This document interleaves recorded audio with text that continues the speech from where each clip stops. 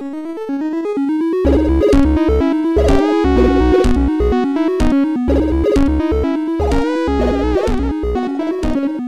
probably knew that you can pick blocks in creative mode just by looking at it and middle click, but did you also know it is super useful in survival gameplay?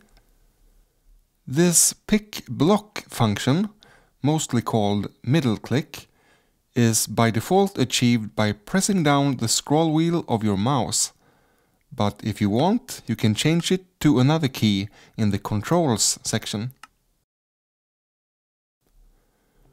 In survival, using middle click will shift focus to the block you select, as long as you already have it in your inventory. This is also a faster way of moving items from your storage slots to your hotbar. That's it. Thank you for watching and happy building!